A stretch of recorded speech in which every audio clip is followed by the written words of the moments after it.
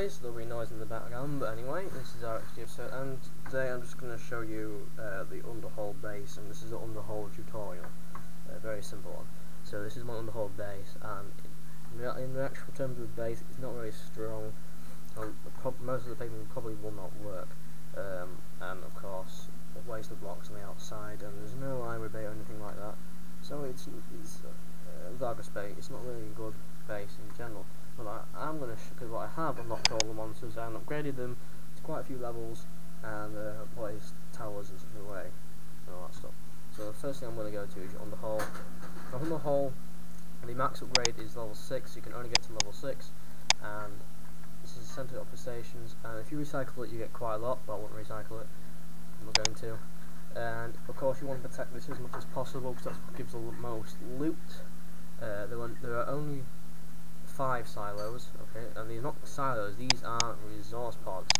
As you can see, resource pods need upgrading quite a lot. There's only 5 of them.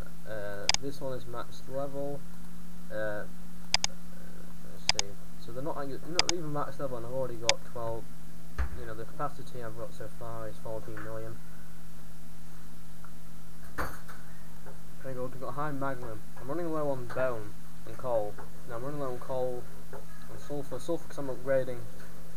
Coal because generally you use a lot of coal, and also partly because I haven't really upgraded my coal things, which I'm currently doing now. So that's another thing. So I'm going to bank all. Banking is exactly the same as normal. You can bank one individual one as up base, or you can bank all of them. Of course, you do standard upgrading. And usual stuff, speeding up, pretty much exactly the same, except for the resources change. All the names of the stuff changes. The Magnum towers are basically the Tesla towers. They can hit air monsters, but that's only because of the short range. Not as good as the Tesla tower as well. They can't be fortified. Nothing here can be fortified, so there's no fortify option. They'll probably put that in later on. But I'm not entirely sure what level the towers can be upgraded to, but I have got the sharpshooters to this level, and the damage, to be honest, is not as good as the overall damage of the monsters. So this really low for building is really you want to be using your quake towers as main defences of your base. The cannons and the sharpshooters are not really good, and even the magnum towers are not really good at all. So you should quake, so the main tower should be upgrading. I put them until they attack paving.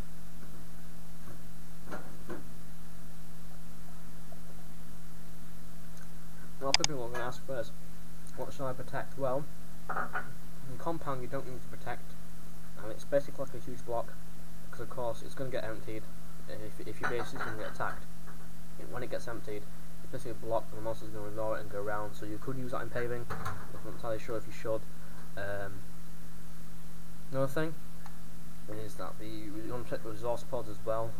Only Upworld resource pods give more loot, more silos give more loot if they're all destroyed right over the town hall. But in this one, town hall is what the Underworld is what you want to protect. So yeah, it's kind of confusing, all the names and all that stuff. Remember, pretty simple: blast tower, sharpshooter, quake tower, magnum tower. There's only 4 towers, so I'm going to go into buildings, and these are basically your standard 4 resources. Produces monsters, upgrades monsters, builds buildings, slightly builds buildings, houses resources, and then you go into buildings, unlocks monsters, trains monsters, houses monsters, and also defends your base like a champion. I don't think there'll be a champion cage installed, and these only like hatcheries, they produce monsters. Of course, booby traps pretty much done. They're not changed at all. The fire thing doesn't mean they do fire damage or anything. They just as you see, paving my base has worked quite well, and I need to refill my traps, but I'll do that in some other video or some other time, not in the video now. So they do 1,000 damage, the same one as Upworld, so they don't do anything more. You get 6 cannons and snipes as usual, 4 quake towers, 3 mag towers, and 220 blocks, which is not really good in terms of paving. Decorations, usual stuff. Now, as you notice now, I'm currently being attacked, and the computer is pretty slow, so Google Chrome probably will crash.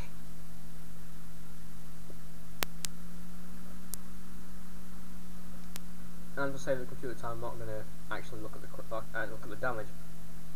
But I think I'm being attacked by something like 84 Zagnoid and like 21 Spurts, and then we'll see the damages afterwards. In my compound, I literally have just King Worms. I think King Worms are one of the most overpowered monsters in the game now. However, our Dave are still better in most situations, but like if you're clearing out an NXC, King Worms is probably better, especially if towers are covering it. So King Worms are good at that. They also have splash damage, and they get splash damage right away. It's not like Worms where you have to unlock it, so that's a pretty cheap method as well. If you want to use Wormser, but for instance, Wormser, they have 70 housing spaces, and they're not anywhere near as powerful as King Wormser. For instance, 7 King Wormser easily outbeats 10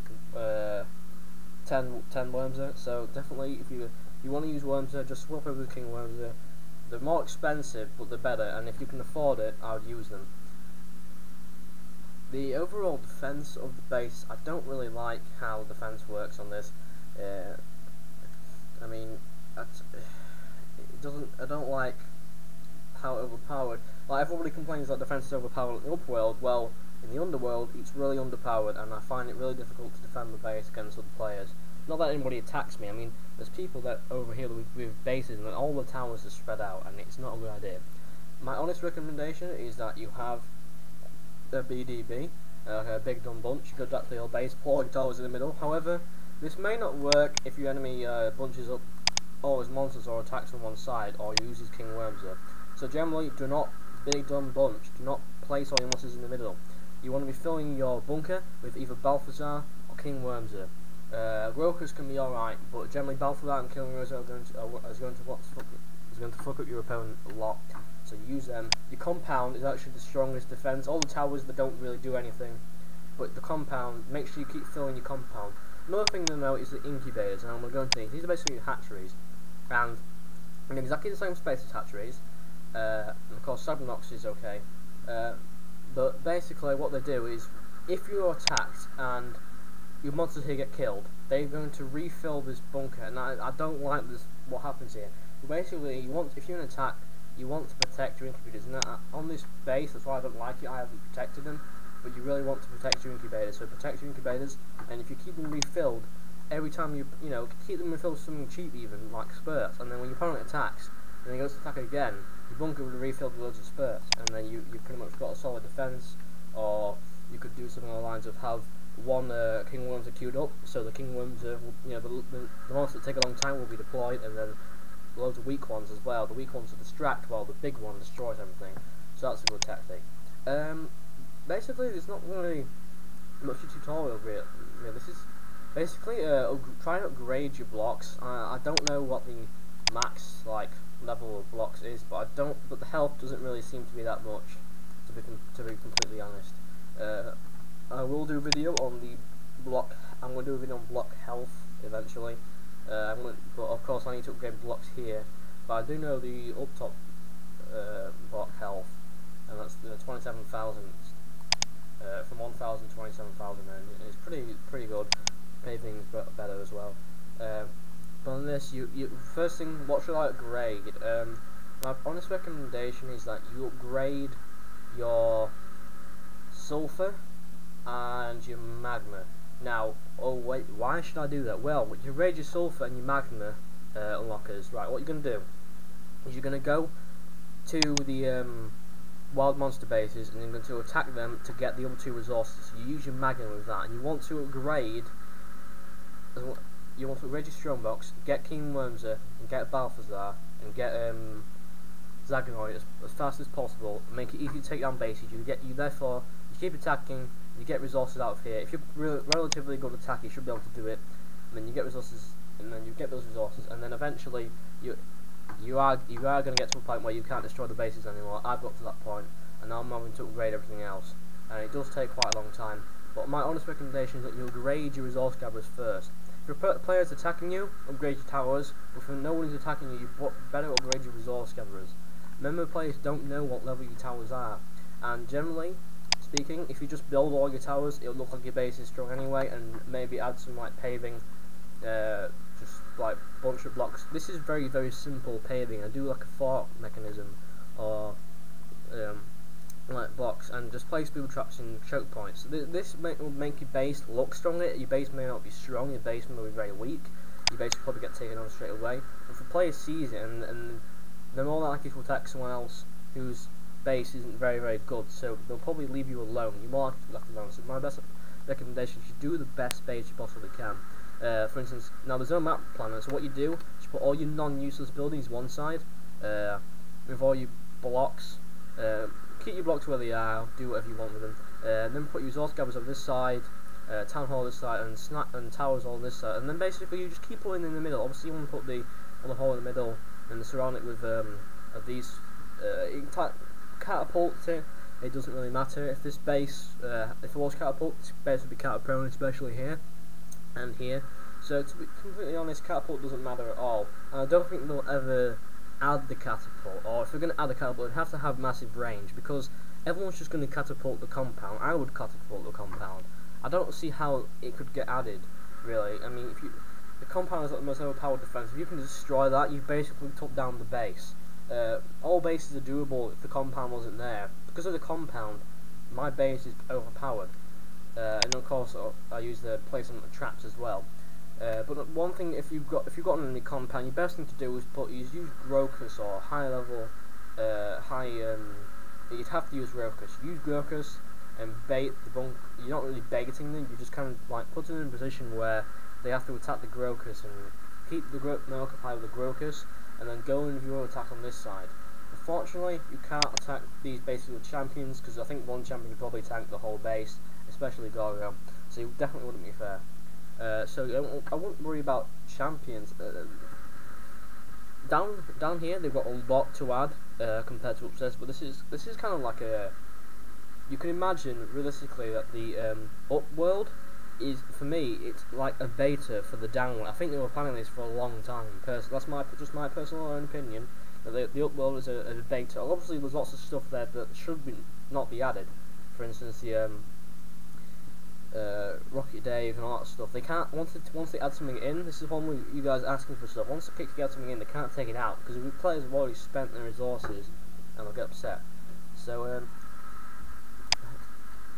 it wasn't really much of a tutorial. It was more kind of like explaining what to do. Just place your sharpshooters in the place where they can get the most range out of them as well. So that's the thing. I wouldn't worry about bunching up towers unless they're coming with King Worms there. But remember, it's very difficult to defend. Make sure you fill your compound and fill your bunkers. Of course, the incubators, they work pretty much exactly the same. You just put them in, boom, done. So this is the end of the video, guys, and I hope you enjoyed it. I hope you've learned something or learned something useful. But if you want to protect resources, just remember, you want to protect all your resources. In your town hall, you don't want to be losing them, you want to be gaining them. Okay, guys, good luck, and make sure you change your base. I'm pretty sure you've seen all of you with box bases. Please change them. I've got a video destroying the box base. I'll link it in the description, and just to show you how bad box bases really are. Of course, I didn't use authority, so the attack wasn't as strong. But if I had used authority and I had catapulted the ADT, the base would have been destroyed. There would have been no chance. And I think I might do that maybe next week. So just complete destroy the base and show you how bad they really are. But thank you.